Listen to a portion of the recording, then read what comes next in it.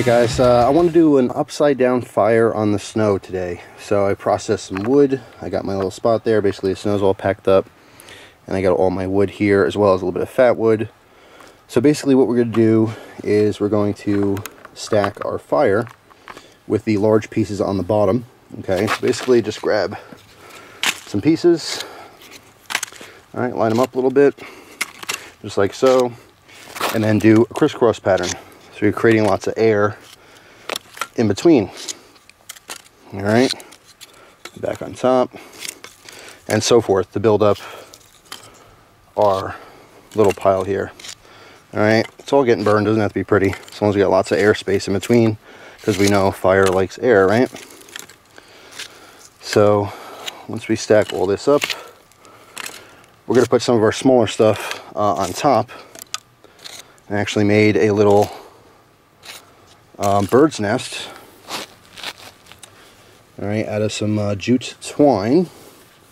All right, this stuff, basically pull it apart, all the strands, and keep pulling the strands apart and apart and apart, right? And then you get these fibers. All right, so here's our little bird's nest, and we're going to fluff this up a little bit, put this on top. All right, for fire, actually hold that down with a little piece of fat wood, which will catch very nicely. And then what we're going to do is we're going to get some char cloth, and we're going to try to get a spark off of this straight knife. All right, this is a 1095 carbon, but what we have to do is we have to rough up the top here because there's a coating on it. All right, once we remove that coating, that steel should offer us a nice little spark with a piece of flint, which I have right here, a little piece of English flint.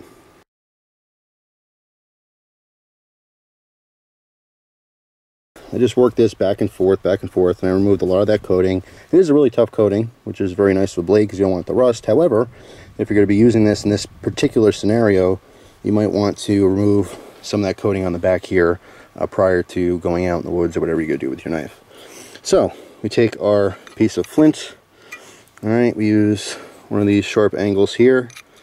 And if we do this right, we should be getting some sparks. You guys, I don't know if you guys can see that, but it's definitely throwing sparks. Hopefully you guys can catch that. The tricky part is catching it on our piece of char cloth here. So what I want to do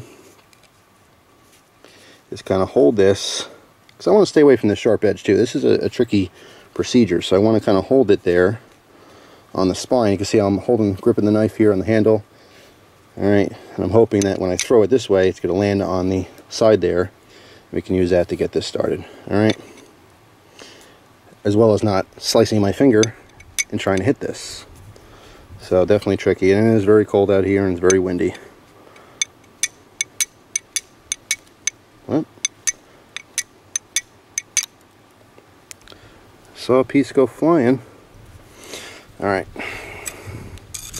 put this down here for a second. I want to kind of fold this over. It's not easy stuff, you know. You can see something on a video or a show, you're like, yeah, I could do that. Yeah, we'll get out and try it. Stuff's not easy usually. Alright, so same deal. Try to hold it there. Nice sharp edge. Well, not too sharp. I don't want to slice my finger open. See, it's flopping over on me. Maybe, I guess we're going to try to do this a safe way.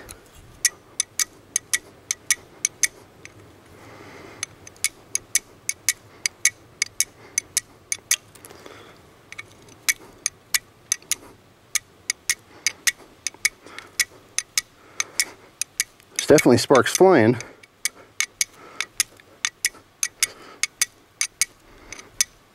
But not in the right area.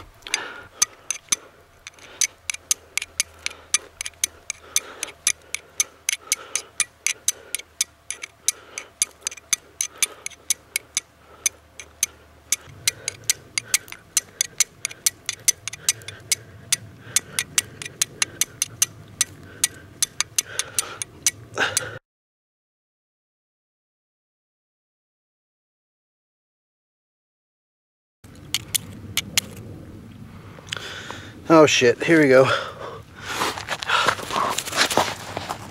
Uh-oh.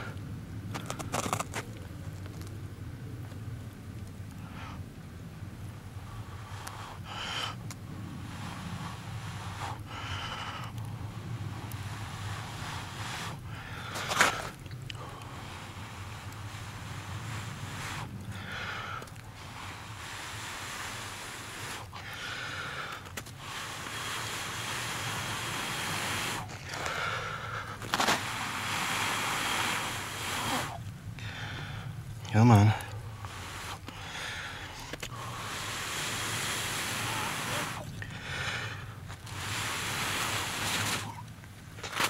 Hot damn, hot damn. Come on. Some of this fat wood to catch.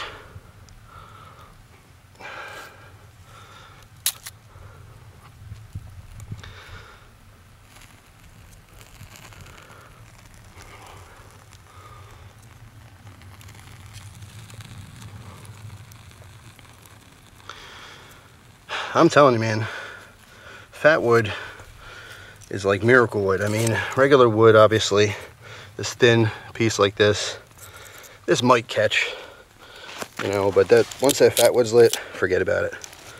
It's like guaranteed.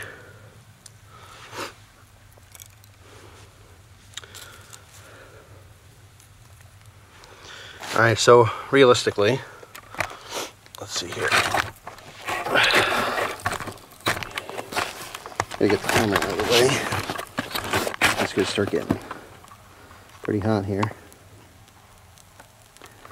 But realistically, what you want to do for an upside down fire is put a lot more of your smaller stuff on top, a lot of twigs and stuff, because most of you are probably not gonna have fat wood. I mean, it'd be great if you did. You should definitely pack some fat wood away. But it's only, honestly, I think it's only lit because I had the fat wood. I didn't really prep the fire how I should have. It should have been a lot more twigs and stuff, but it's winter, there's snow everywhere, so I gotta walk through 3.5, 4 feet of snow just to go get some twigs. You know, obviously if your life depended on it, you sure would. But right now my life doesn't depend on it. I'm just playing around having some fun. But basically, that's what you do. And you're building it upside down. You're putting all your big stuff on the bottom, little stuff on the top, your tinder bundle, all your twigs and stuff. Once you get it lit, all that heat is going to run downward. And it should be pretty sustainable. Let's back this up even more. And watch this thing go for a little bit. So, yeah, the old flint and steel. Where? Oh man, I just threw it. I got so damn excited, I just dropped it. So there you go. And I have more wood to feed it if I needed to. But even the snow, it should burn for a while. Now obviously you could keep feeding this fire.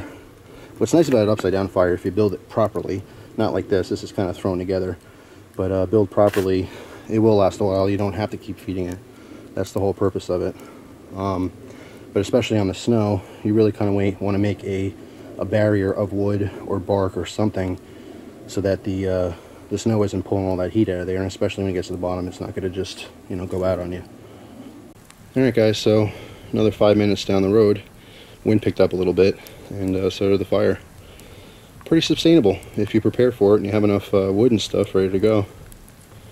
So there you go, even in the snow, you can certainly build a fire. Thanks for watching guys, hope you have a great day. I'll see you soon. Take care.